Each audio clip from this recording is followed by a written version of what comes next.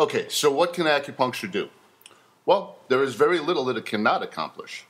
I mean, a master can insert a needle into the inner canthus of the eye, twist it so that it makes a 45-degree arc, and then stimulate the optic nerve and treat, with varying degrees of success, optic blindness. We will not be attempting that. We're going to go for the low-hanging fruit at first, which also happens to be the most abundant: musculoskeletal pain. Everybody has it to some degree, and everybody wants it gone. Herein, we can insert some productivity cost statistics, that should be pretty self-explanatory. People in pain don't work as well as people who are free and happy and easygoing. We can get into the cost and productivity statistics a little later. For now, let's look at what acupuncture can treat and why it's effective and why it is superior to taking one aspect of traditional Chinese medicine, such as neuromuscular therapy or myofascial release or whatever name you want to put upon it, which is actually very ancient techniques of shiatsu and qigong and tui na. When you have an acupuncturist, you have someone trained in all of these modalities and more. Personally, I'm a certified massage therapist. I got my certification back in 1990 at the Florida School of Massage, and I'm an acupuncturist. It took me 4 months to become a massage therapist, and when I was finished, I realized that I didn't know what I came to learn. I've been into martial arts for, at this point, 30-some years, and the internal arts, and let's not even get into this now, but when I was practicing Chung Mu Quan back in the early 80s, there were a number of occasions where I was injured or I saw others that were injured. Sometimes pretty badly. I mean, we're not talking loss of limbs, but I've seen separated shoulders. Personally, I twisted my ankle so badly once, I thought it was broken. Instructors touch points. And not just right on the ankle where it hurt, but on the bottom of the foot, up by the knee, what I now know to be stomach 36, spleen 9, et cetera, up in the head. They were touching points in the head, and within minutes, I was up and practicing full strength. I mean, to me, that was a miracle. And frankly, to you, it would be a miracle too if it happened. I went to massage school trying to learn that, and they didn't teach me that. So when I graduated, I started studying acupuncture right away. So moreover, I was putting myself through acupuncture school as a massage therapist, and I was doing neuromuscular therapy and myofascial, and I was helping people a lot. But it'd be absurd, in fact, to think that, I'm not 100 times better after an additional 3 years of study, not to mention many years of practice. With acupuncture, I can treat 30 or more people a day, and I can do with a few cups or magnets or mocks or needles or through hands-on techniques much more in a more cost-effective and more efficient manner. Deep tissue massage is a wonderful adjunct, but it's not the total solution, nor is the average practitioner of deep tissue massage a skilled physician. There's somebody that's a massage therapist after 4 months of training, and the difference, well, it would take a little too long at this point to go into the difference, but the difference is there, believe me. I'm going to provide a link to the World Health Organization report on conditions that acupuncture has been clinically shown through testing to be effective in treating. Herein, I'm going to read these off to you kind of quickly, okay? Let's just start here. Disease symptoms or conditions for which acupuncture has been proved through controlled trials to be effective treatment. Here we go. Adverse reactions to radiotherapy and or chemotherapy. That is, we can be an adjunct to people having chemotherapy, some of the side effects. Allergic rhinitis. So if you've got people that have hay fever or allergies, we can be of help there. Biliary colic, depression, dysentery, dysmenorrhea. So menstrual problems, female problems, if you will. Epigastralgia, acid reflux disease, all sorts of things, and all sorts of stomach things, nausea. I mean, I can take care of average nausea right there on the spot. The kind of stuff that had sent people home. Facial pain, whether that be trigeminal neuralgia or let me just keep reading. Headache, hypertension, hypotension, induction of labor, knee pain, leukopenia, low back pain, malposition of fetus. We can actually turn around a breech baby with acupuncture. Morning sickness, nausea, vomiting, neck pain, pain in dentistry, periarthritis of the shoulder, post-operative pain, renal colic, rheumatoid arthritis, sciatica, sprain, stroke. We're acupuncture is probably the best single therapy after someone's had a stroke, to get them back up and moving and regaining all their faculties. Tennis elbow. Diseases, symptoms, or conditions for which the therapeutic effect of acupuncture has been shown, but for which further proof is needed. Now, let me explain to you. If you walk in and you've got this and I treat it, you don't care about statistics. If I make you better, it's proof enough to you.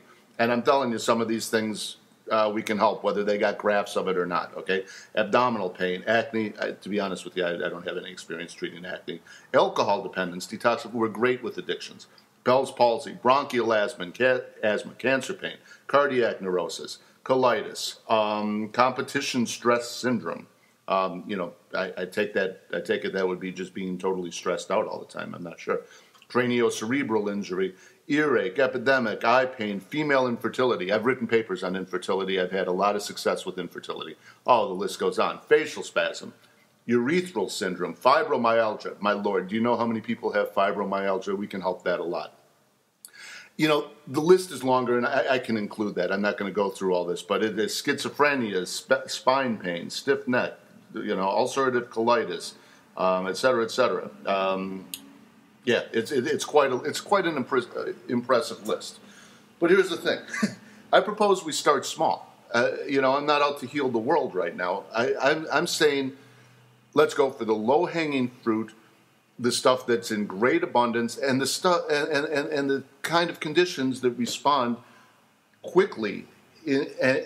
You can see it. You don't need tests. You don't need to take blood tests and test the hormone levels to see what effect we're having. If you walk in and you can't lift your shoulder above your head, and 3 treatments later you're throwing a baseball, I think that's all the proof you need. So I say we go from musculoskeletal pain, from headache to backache, menstrual cramps, irregular menstruation, carpal tunnel, post-surgical pain, migraines, knee pain, you name it. There are many success stories, mine among them, as well as folks I've treated who did not require knee surgery because of my intervention. And I can tell you other stories of people who had knee surgery and then came to me. They needed me because they botched the knee surgery. I mean, it's a little too late to say, boy, I wish you had come to me first. But I've got strong Irish Chicago cops who couldn't walk, that were in tears, okay, that are now, walking around and mobile again after a botched knee surgery where his knee swelled up like a pumpkin. It's a little late at this point to say, well, you should have come to me first and you might not have needed knee surgery, but at least I can go a long way towards helping him, get back on his feet after what we, I guess, could call the side effects of conventional medicine. To me, it's not a side effect, that's an effect, but okay, whatever you want to call it. What I'm saying, bring me those folks as well. Anything from simple headaches to train wrecks, okay? Give us on average 3 times per week for 10 weeks.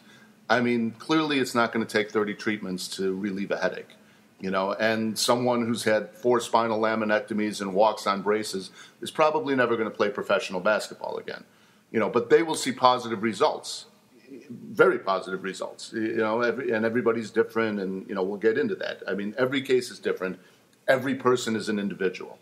The same person with the same ailment, if they've got a more positive attitude, they're stronger, they're not overweight, their prognosis is going to be better. One guy's 70, one guy's 30. The guy that's 30's got more chi and jing in him. He's probably going to heal better and faster, all other factors being the same. And all that needs to be accounted for and understood. But this, for now, what we have here, this constitutes a good beginning.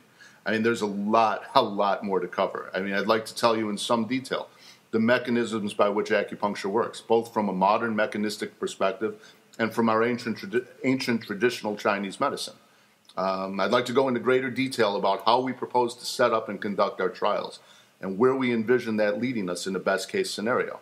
I would like to discuss the shortcomings of American medicine as I see them and how traditional Chinese medicine is in a perfect position to not only help, but to provide cost-cutting solutions. And what presentation would be complete without a detailed study of the costs and benefits. Here we can illustrate the ability of traditional Chinese medicine to reduce healthcare costs at the personal and corporate level while adding years to our life and life to our years. And that translates into productivity. And that translates into cost savings, and that translates into greater profits. Herein we will come to see the amazing potential that right now is being lost in great part due to the fact that the insurance industry does not have a proper understanding or respect for the value of traditional Chinese medicine. This translates into a lot of misinformation in public perception where a Chinese master is somehow confused with some new age hocus pocus. And you add to that the fact that while knee surgery may cost $30,000 plus the cost of convalescence and medication, it doesn't come out of your pocket. So you don't see, if you've got insurance, you don't see it. But it does come out of the corporate budget. And to a patient who sees a price tag, my price tag of $3,000 to $6,000 and the option of a $30,000 surgery, his or her response is likely to be, the company pays for it. The company, however, and that's you, should be saying, well, let me hear a little bit more about your approach. And that's exactly what the next presentation will cover.